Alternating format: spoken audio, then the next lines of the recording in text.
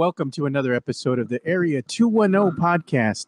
Today, we're going to be joined by the one and only Paul Garcia here. Paul, you have a new podcast I want you to go ahead and let us know about. Yes, thank you, Joe. It's good to see you, man. It's been a while since we've talked. So my new podcast is called the Spot Up Pod. So again, if you want to check that on your podcast feed, it's called the Spot Up Pod. And then I have a Substack newsletter where I do all my written work called the Spot Up Shot newsletter. So again, the spotupshot.com. It has all the information there. And then for those of you that follow my work when I used to work over at Project Spurs, very similar type of style here, just a little bit different as well, because now I have like total control of like what I want to put on the site, on my newsletter and on the podcast. Yeah, so we have some news to get into, but first, I want to go ahead and get your thoughts, your experience that you've had there over at the, covering the Spurs Media Day. How was that like, being able to communicate, not with just the other journalists there, but being able to talk with the Spurs players, being able to talk with some of the coaches, seeing some of the chemistry, that kind of thing. How was Spurs Media Day? Yeah, it was a fun time. Just like you mentioned, it was good for me. Like all my friends are in the media, so getting to catch up with a lot of people there, and then just the fact that the Spurs provided 6 players to talk to us as well as Coach Pop, and it was so some players I'm kind of used to. Their interview formats such as Pop, such as Wemby, Devin Vassell, those kind of players. But it was good to hear from like Chris Paul for the first time, to hear from Harrison Barnes, Stephon Castle, or he didn't speak on day 1, but he spoke on day 2. So just some of those new players, and just to kind of hear about these new players, because we haven't actually seen them on the court with the old Spurs players from the previous team. So that was a good environment to see. And it was very much a very traditional media day where, you have each player coming up and doing their interviews, while in the background you have, the photo shoots going on for the future, photo stuff that's going to happen for the team. Yeah, so one of the things that I know Spurs fans were excited about, and I know you got to see this firsthand, it's the admiration that it seemed like some of the younger players had for both CP3 and Harrison Barnes, kind of like a weight lifted off their shoulders in a sense, that now they're excited that they're going to have some floor generals out there. And they were just so excited. You could tell that the energy was at a high level because of what not only Harrison Barnes, but what CP3 brings as far as the knowledge they're willing to impart into this young Spurs core. Tell us a little bit about that. Like, what did they say about them? Yeah, no, they're just talking about how it's obvious. I mean, this feels like a different training camp to the players because they have those veterans out there. I mean, Pop's not telling Chris and Harrison to say these kind of things. Like, they just do that because they've been in the league for over 10 plus years. And that was something that all the players mentioned. I mean, they're just more comfortable out there because they have these veterans, and these veterans are teaching them at the same time. They're not just saying, "Hey, you did that wrong. You did that wrong." They're actually showing them, "Hey, do this here, do this. Work on this here." So they're imparting their knowledge. A lot of the young players that really want to take their game to another level, such as Devin Vassell, such as someone like Stephon Castle, they're watching a playmaking guard like Chris Paul, like really just watching what he does at all times out on the floor. And then something Harrison Barnes mentioned is that, like, just coming into a young team, knowing that this is a very young team, he mentioned the word establishing habits. So again, they have these key words, these buzzwords, Chris and Harrison, that they're using. And even though we couldn't hear the Spurs send out some practice footage on Tuesday, it's just kind of some B-roll footage, but you can see there's a bunch of young Spurs, like 5 or 6 players all around Harrison Barnes. He's kind of directing them. And you see a lot of clips of like Chris Paul telling Wemby something or telling somebody else something, kind of just like they're on the side. And so again, the Spurs kind of muted that audio out, but you can it just shows the leadership of those 2 veterans already out there on the floor with these young players. Yeah, I got to say, Paul, this Spurs team has a different feel about them. They don't seem as young and experienced as they were before. Now that they have these savvy veterans on the court, it seems like there's a different confidence level now when you're talking with these younger players and they're talking to the media and you're seeing them out there in training and whatnot. There's a different vibe, and that's something that's been sorely missed since the absence of some of the other Spurs veterans that have left and are no longer here. It seemed like this young core kind of was in a little bit of flux. And one of the key things that I took away from just listening to Chris Paul in particular talk was he said something that was very interesting to me. He's like, I want this Spurs team to kind of like slow down a little bit, and close games, and kind of just, don't get so overexcited. Don't get so rattled, with the game on the line and them, I guess, trying to do too much. And they're just kind of getting out of sorts, and they make silly mistakes, turning the ball over, squandering leads in crunch time, especially with a minute to go. The Spurs were right there in some of these games and they just made too many mistakes and the game got away from them. Now with CP3 here, he kind of wants to clean that up a little bit. And I'm excited about that because the Spurs if they had won a couple more of these games, I mean, we wouldn't have had Stephon Castle. It was all meant to be at the end of the day, but it shows that there is going to be some growth that Spurs fans, I think, are going to be very excited about this upcoming season. Well, what was your takeaway when he said that? Yeah, I know that just reminded me of all those times last year. I'd write those tweets. The Spurs are leading by blah blah blah They're by losing. 15 points. They've led by 15 points in so many games, but then they end up they have like a losing record at some of the Yeah. part. And this is actually something Zach Collins actually talked about on Wednesday, where he basically said, there were games when the Spurs would get big leads, and then the other team would come back and they just didn't know how to get stops, and then they ended up losing the game. Or where if another team went on a big old run, the Spurs just had a tough time stopping them, and the game was just over.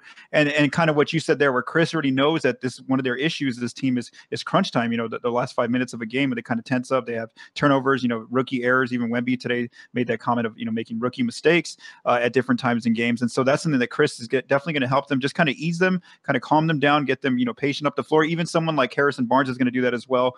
That was something that Jeremy Sohan just said. Barnes has a very unique calmness about him when he's out on the floor. Oh, now that you mentioned Jeremy Sohan, everybody saw his golden locks that he has. He's letting his hair grow out a little bit. What'd you think of the new do? Yeah, he can go to two different dudes. So he's got he went on me today. He went with the cornrows, and then a few days later, he had like the afro sticking out. So it was a pink one. So he colored it pink. He says, and that just shows you that he's just more comfortable coming into this training camp. Whereas last year, he was having to be the point guard, a role he wasn't really comfortable with, and it was just a tough time for him. And now he says, he's more loose, he's more free, he just feels like just more comfortable now that he doesn't have that expectation of having to be the point guard. He can just focus on his natural role of power forward, and you see that just the fact he's back to changing his hairstyles and things like that. Yeah, so that's the thing that I kind of noticed as well. Jeremy Sohan, a lot of Spurs fans love Jeremy Sohan. They're like, oh, they love him because he reminds me of Dennis Rodman back in the day because of the hair. But they have two different styles of basketball, right, that they play. Mm-hmm. And I love Jeremy Sohan as a player. I think he does a lot of great things out there that go unnoticed on the court. And a lot of the casuals will go on and say they don't like Jeremy Sohan because, like my friend Michael Jimenez looks at the effective field goal shooting. But that doesn't dictate what happens in the context of the game itself. And I think that Jeremy Sohan does a lot of the little things, like I said, that go unnoticed. He moves great without the ball. I like all his backdoor cuts that he was able to get, those easy buckets last season. Moves well out there on the open court, and the only thing is, he's just not a very good shooter. But that's fine. That can go ahead and improve over time. And, I commend him for trying to go ahead and fix his shot from the free throw line. Everybody made fun of him and they thought it was silly, but you know what? It actually helped his shot. So if he can go ahead and come into training camp with the better shot from the free throw line, that makes me like Jeremy Sohan even more. What don't you like about Jeremy Sohan when he's willing to do all these little things to improve his game? And then you have the faction of Spurs fans that like to point out the little nuances there. Come on, that's silly, man. Go ahead and embrace Jeremy Sohan. One of the things that I wanted to talk about with you is the Spurs. They have a dilemma at the point guard position. It seems like they don't have enough minutes to go around right now. Oh yeah, that's true. Mm-hmm. And that's a good problem to have because last season they were relying solely on Trey Jones as a starting point guard. Now that you have CP3, for all intents and purposes, it hasn't been said, but we already know he loves his veterans, so he's probably going to play in the starting lineup there, and Trey Jones is going to be coming off the bench. Then we have Stephon Castle. How do you think this is going to play out? Because we can, at some point, have Trey Jones, right? And we can have Stephon Castle, or we could have CP3 and Trey Jones on the court at the same time. Spurs fans always think that they can only play one or the other, but that's not the case, right? Yeah. So basically, like you said, it's a good problem to have. The fact that they went from a year ago to Jeremy Sohan as their point guard to start the year, and now all of a sudden they have too many point guards. So again, for most of the players, this is a good thing, except for maybe some players at the end of the roster, such as Blake Wesley, also a guy trying to make the team, is Malachi Flynn, who's on a training camp contract. But yeah, the way I see the rotations working out is, like you said, Chris Paul is going to be the starter. Trey Jones will be his backup, and then Stephon Castle is most likely going to play at the backup shooting guard spot. But I think the Spurs will let him bring up the ball sometimes, initiate some offense to get that experience. That way, he's always got Trey by his side. Plus, if you look at the data, the last 3 years, Chris has never played more than I think 60 games or 65 games. So he's gonna, just as a veteran player, the Spurs are gonna rest him some nights. There might be some nagging injuries that come along, just at the fact that he's a 39-year-old player coming in. So he's gonna miss some games. So then players will get elevated roles, such as Trey will probably start on those nights. Stephon will become now the backup point guard, and then Blake Wesley can finally get some minutes on those nights when one of the other 2 point guards are out. So I think they're gonna find a way to get Stephon his possessions as a point guard, but he will be next to either Chris or Trey in different kind of lineups.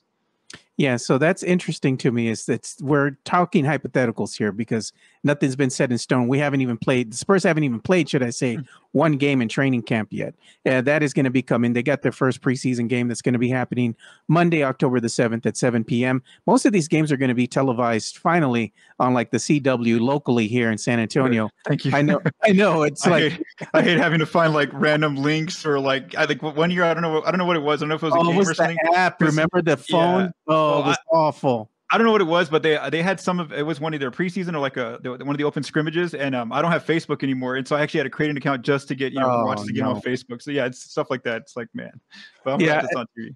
I hated using the phone. Remember when we had to use the phone in the Spurs app to watch the games, and it's everybody was complaining. They're like, it's hard to go ahead and put it on the screen because you didn't have the Chromecast and all that kind of stuff. But you could still get it on the screen if you knew, but it was just making things a little bit more difficult. I'm happy now that the games are going to be locally televised on the CW, and I think they're going to be also shown on Cans 5 as well. So Spurs fans are going to be happy. They're going to be able to get their first look at this young Spurs core. Hopefully we get to go ahead and see a look at CP3, Harrison Barnes.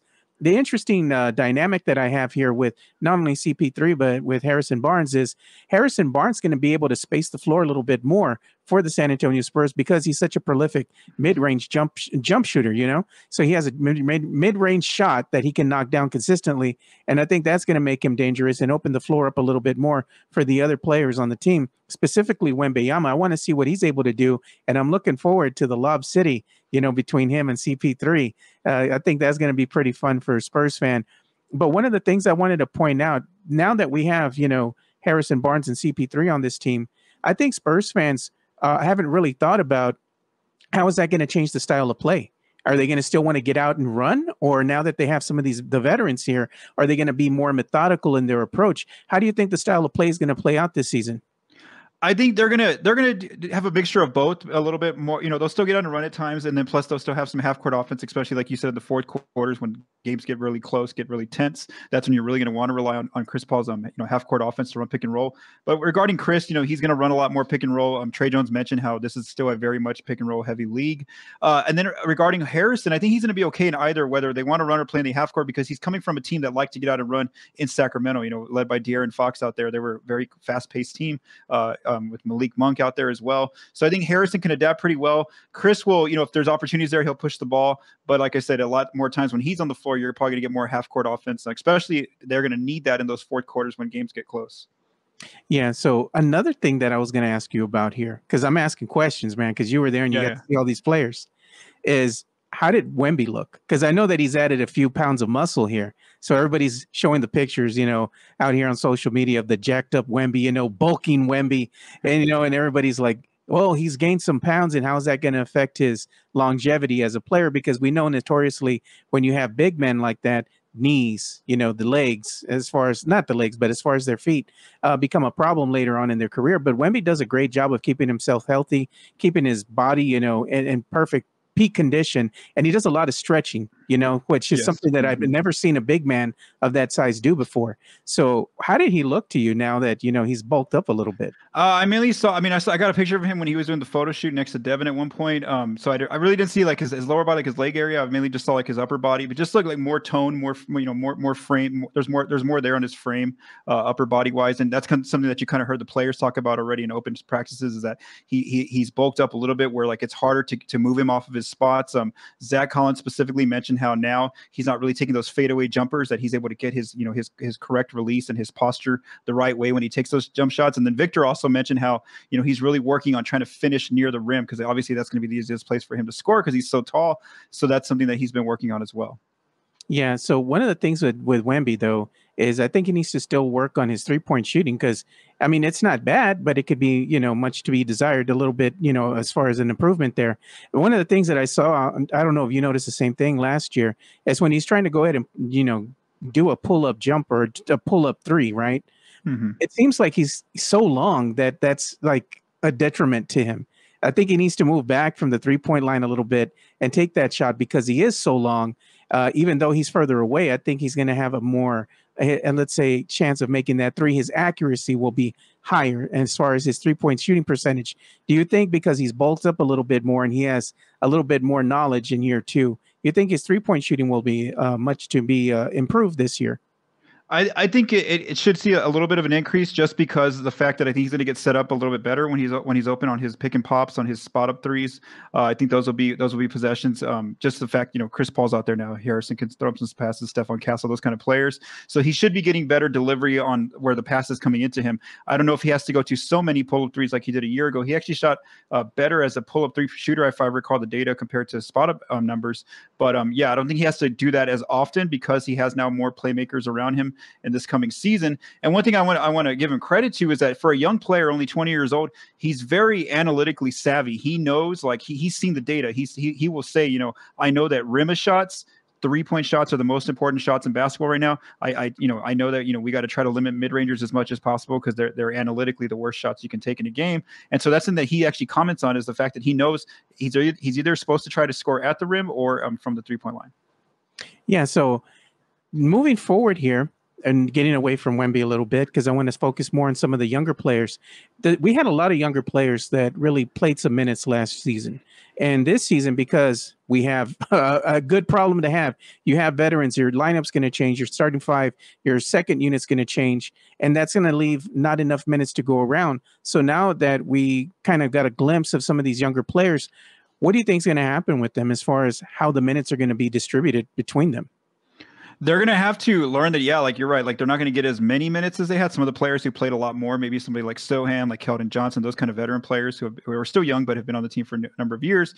And also, players who got real minutes last year, such as Blake Wesley, such as Malachi Branham, Julian Champagny, right? Those guys, they're not guaranteed those minutes now. They actually got to compete for them this coming training camp and preseason. And for some of these wings, I mean, there are going to be some minutes at least because Devin Vassell's injury. But once the team's fully healthy, a few weeks into the season when Vassell makes his return, I mean, those minutes are going to be gone completely. And so you're right. I mean, it's really about, it's really just a battle here in terms of, fighting for not only a roster spot, but also for, a place in the rotation because, they're not going to bump out some of those other players like Chris Paul, like Wemby, those guys, Jeremy Sohan, those guys already have their roles set. It's going to be about, where those extra minutes at. And yeah, that's a good thing to have, I guess, like you said, like to have that competitiveness here coming into training camp. Yeah, because even though these players are young and they're kind of fan favorites in a way, Spurs fans are enamored with them.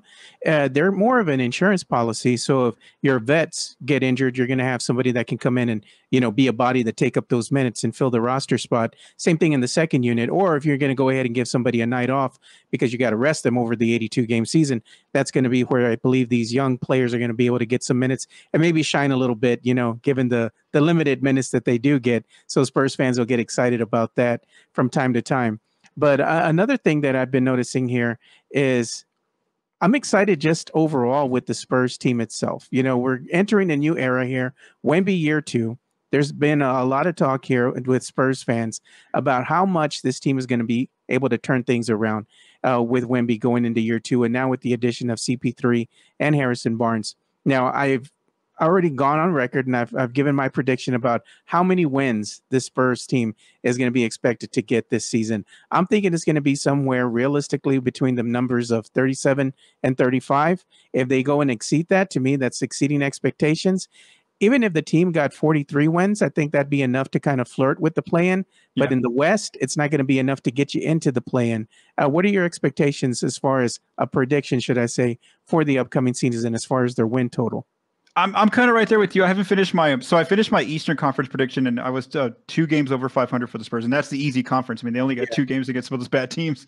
So I'm with you where I'm kind of right now. I'm in that 35 to like 38 win range, because somewhere around there. The thing is, man, they play in the West. That's as good as, I mean, they have gotten better. I'll admit that they've gotten better. They should be. It's just that, man, they don't have any easy teams this year. Like the only teams out west that are easy are Portland and Utah. That's it. Like, the Clippers, maybe if Kawhi doesn't come back in time, but that's about it. 3 teams that you're better than. Because I mean, Houston's still really good. Golden State, the Lakers, Memphis is back to being a juggernaut now that Ja's completely healthy and they added Zach Edey. So like, the West is it's just the fact that they're in that conference. And so again, they're going to win more than 22 games from last year.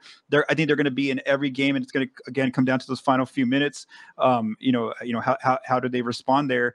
But I see kind of like right in that play-in bubble, and maybe I wouldn't say right now that they're going to make it through the play-in tournament, but you kind of right below those teams that maybe finish right outside of it. So again, it's really early. I'd say about 35, 38 wins, and that's still improvement compared to where they were a year ago. The fact that they're actually fighting for a play-in spot could be something else. Unless, like I said, some other West teams have some injury issues or chemistry issues, then there's a chance that the Spurs might be able to leap up even further. But again, that you're really waiting on hypotheticals in those cases. Yeah, so the way that the West is stacking up right now, you're probably going to have your usual suspects. I still predict that OKC will be in there in the mix. The same thing with Minnesota.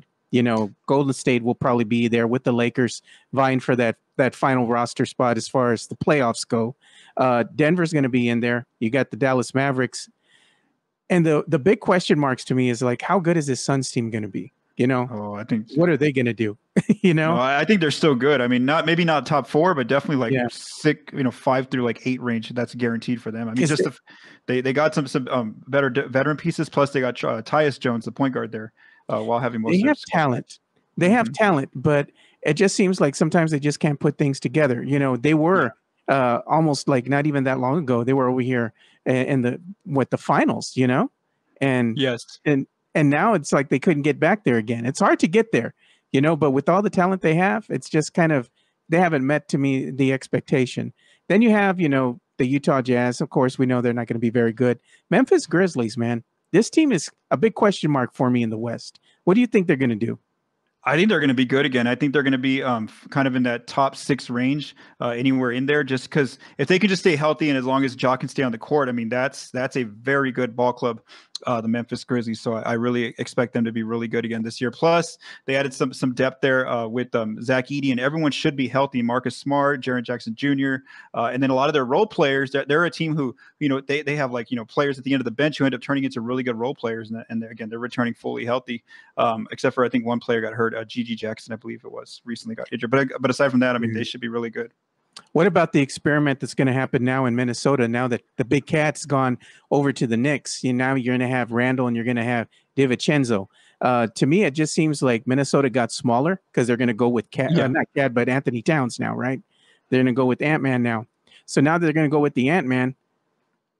And now that they're going to be playing that small ball, my thing is, yes, they do have some size still with Rudy Gobert, but they're going to be a small team. They're going to be fast. They're going to be athletic, but they're still going to be a small team. So if they go up against a team that has a big man or athletic big men, that might give them some trouble, especially when they go up against teams that have some length. How well do you think this Minnesota Timberwolves team is going to be moving forward?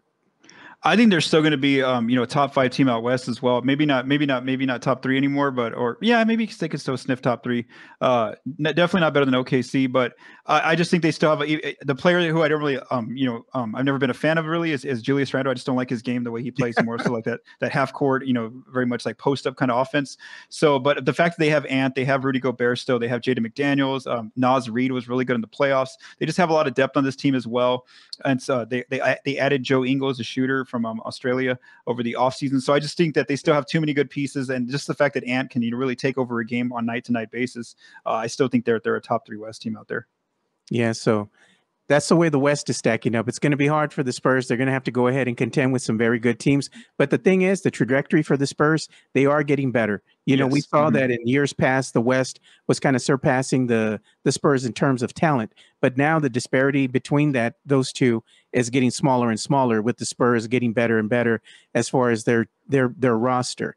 They still have a lot of picks to come, and some of them might not convey, but nonetheless, they still have a lot of picks. And that's the thing that's kind of good, but not good, because when you get picks, you have to make roster spots. So that means that the more people that you get in this draft moving forward where are you going to put them all? That means you're going to have to let go of some of these players again that the fans get enamored with, and that's just the nature of things. So moving forward here, I know we can talk about hypotheticals all we want, but right now, what does the Spurs cap space look like in case they did want to make a trade as they move further into the season?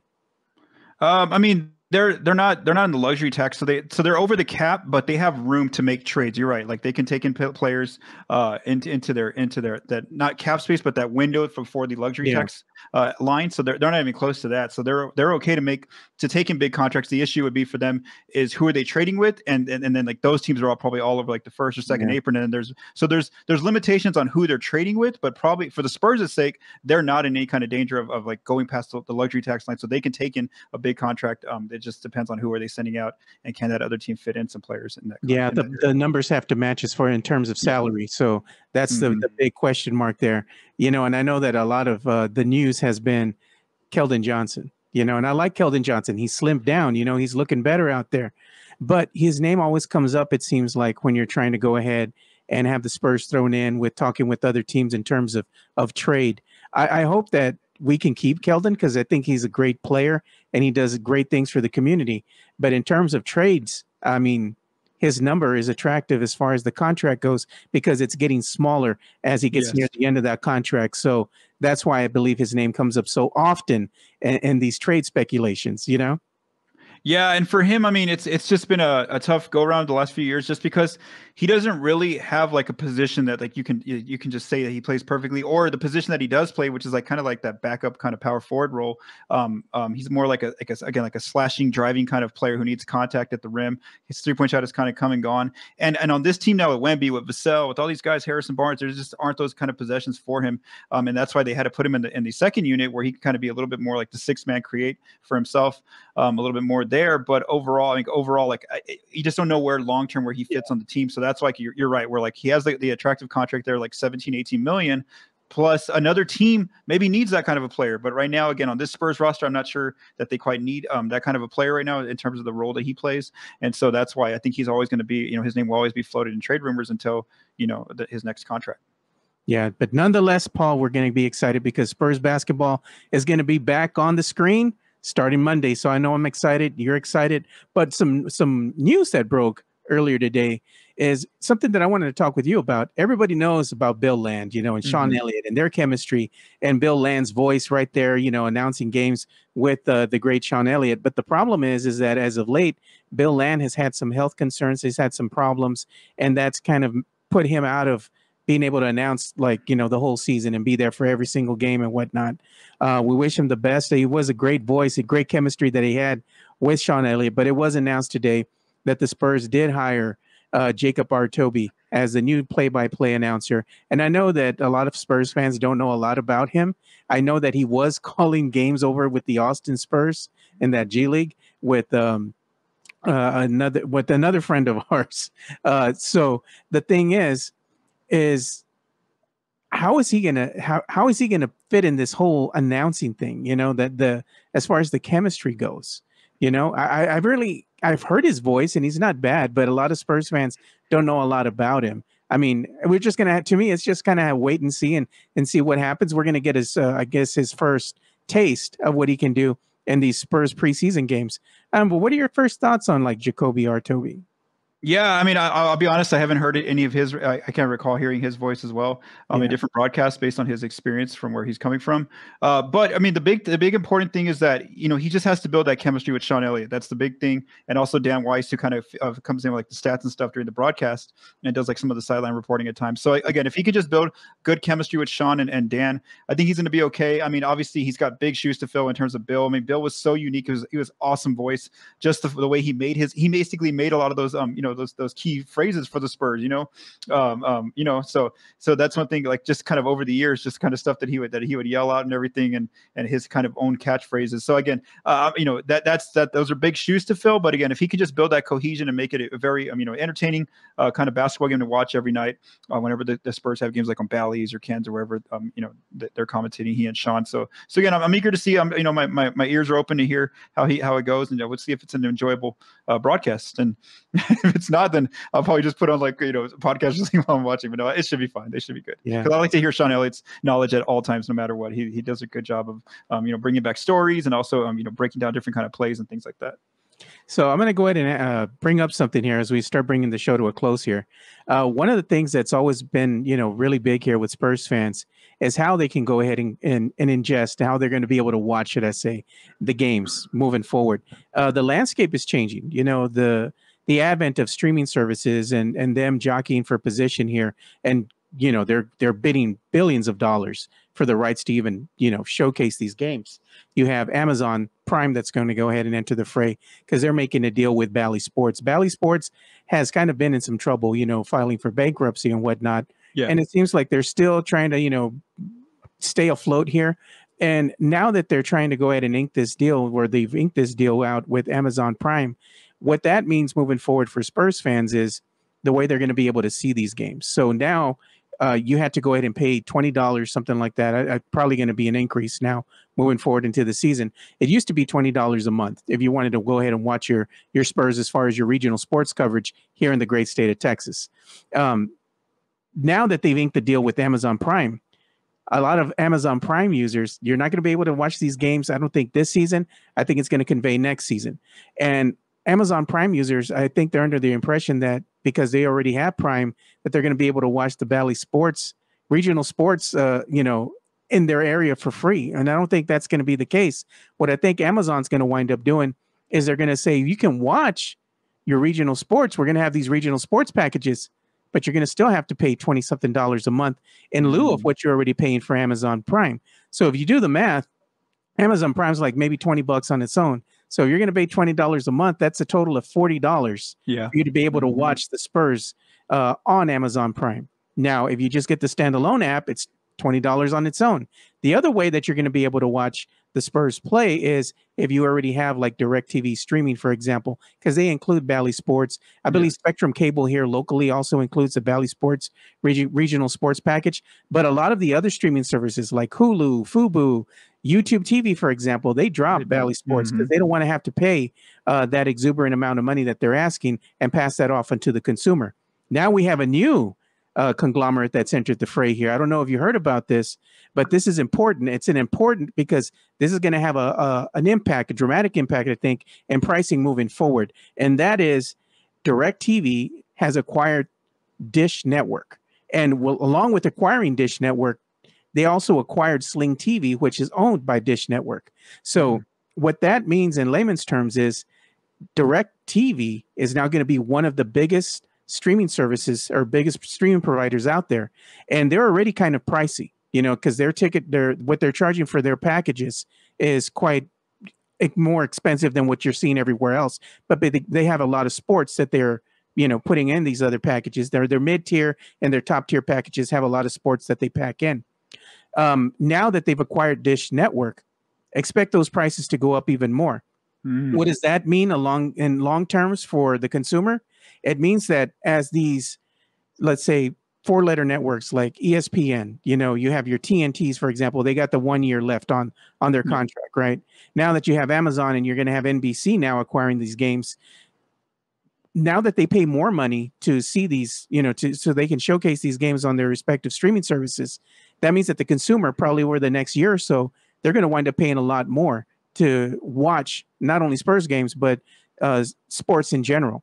So even though that people were saying before, hey, we're going to cut the cord because essentially it was cheaper, it's starting to change. And now what's going to happen is that they gave you a little taste of what freedom was away from cable.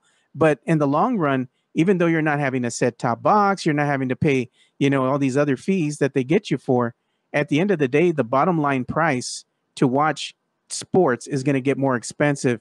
I mean, just out of the data that I've given you, what are your thoughts on the landscape of the streaming services now? Well, that's kind of that was my situation for this upcoming season, where I've had DirecTV stream, and obviously, it is very pricey. See where I live, I don't live in San Antonio anymore, so I have to get pay as much as I can just to get the Spurs games. Obviously, I cover them for that's one of my jobs here, and so I was actually trying to get out of that contract and try to go find I was actually looking at YouTube TV. Well, like you just said, I found out that YouTube TV does not have a contract with Bally Sports, and so I was like, oh, well, I can't leave them for that. And then as you were talking about, maybe Amazon in the future, I already have an Amazon subscription, but maybe like you're saying, maybe they're going to charge more just to get Bally's on there. So yeah, I mean, like you're right. I mean, obviously it's expensive, and that's kind of where like you kind of have to make that. You're gonna have to make that financial decision of, do you want to invest in? continue to pay for access to the games, and like I said, for me, I have to have the Spurs games. I need to watch them as part of what I do, and so I'm unfortunately gonna have, that's part of my what I make financially is gonna have to go into that bill monthly for DirecTV Stream or whoever has the games. I was gonna ask you, do you have the Bally Sports app? Is it available for you? I don't, but I think because I have DirecTV, I have all the Bally Sports channels because they come into my DirecTV package. But I think also if I use the app, I can sign in with my DirecTV login, and it'll give me access, because I remember watching them out of town and somewhere else one time.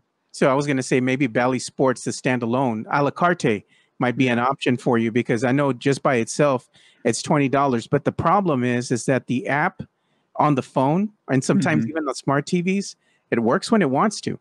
So you'll be watching, then all of a sudden it crashes. Then you're trying to get back in and you're missing key moments of the game, or you missed a play, and you're like, that's why I'm watching the game, and that's why you're paying, so much every month, so you can watch these moments and experience them in real time. And when things like that happens, it really upsets the fan base. And that's what's been going on with the Bally Sports app. I know a lot of people have been complaining about it. It doesn't seem to be getting any better, but they're still charging you $20 a month, so that's the nature of things right now. But hopefully things will get better. You'll have more choices as far as being able to watch the San Antonio Spurs. But for right now, I mean, it's either NBA League TV, DirecTV Stream, Bally Sports, getting that a la carte, or going ahead and going with maybe another service provider that might be able to offer those regional sports packages for you.